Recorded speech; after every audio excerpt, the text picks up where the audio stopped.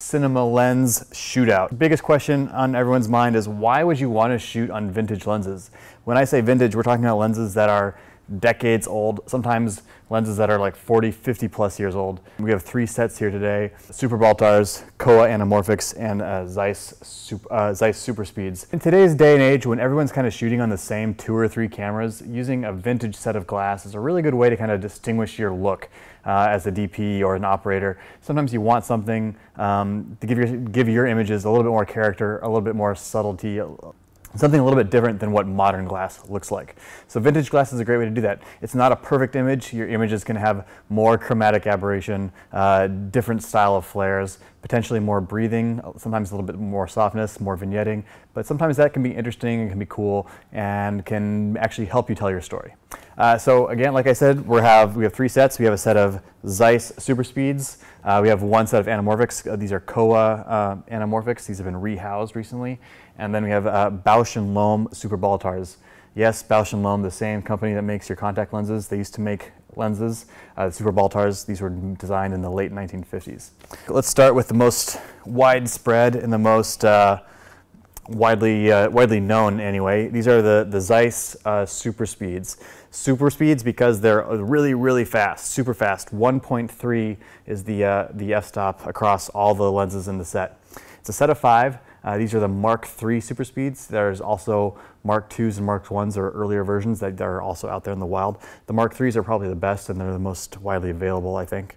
The optics are similar between the Mark IIs and the Mark IIIs. However, the housings are not. The housings are much better quality. You have longer rotations in your focus markings and more witness marks, I believe, as well as uniform distances and front diameters across all of the lenses.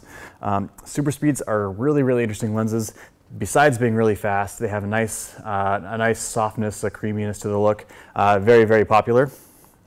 Moving on down the line, Kowa anamorphics. Kowa is a Japanese company. They used to make lots of different types of lenses, including these anamorphics.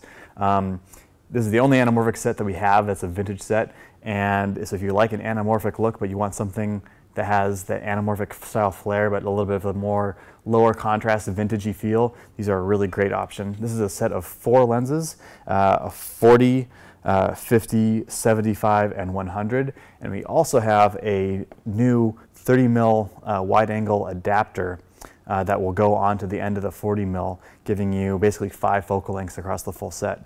And the cool thing with the adapter is that because it's a spherical adapter put on the end of an anamorphic lens. So when you do that, your flares become extra interesting because there's more pieces of glass for the light to kind of bounce around in and off of. So your flares kind of have like an extra bit of dimensionality to them. So those are the Kowas. And then lastly, over here, we have the Bausch & Lomb Super Baltars. This is a set of 6, so you get an extra focal length of the Super Baltars as opposed to some of the other lenses. But the widest one is a 20 mil, as opposed to like the Superspeeds where the widest is an 18, so not quite as wide.